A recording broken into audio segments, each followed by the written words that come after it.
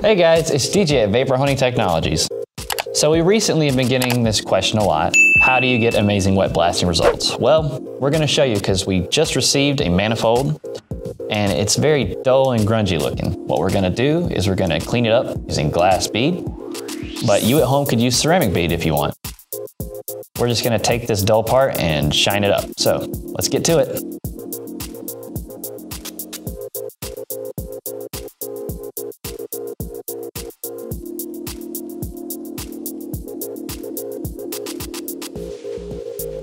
All right guys, and we're back. So as you can see, what was once dull is now nice and shiny. As you can tell, this has got a very nice satin finish to it. What I did to accomplish this was first, obviously using glass bead, but after I went over it one time, I turned the pressure all the way down almost and went back over it. And this gave it a burnishing effect and it really brought out the shine. So if you want to maximize your results, definitely give us a try one day.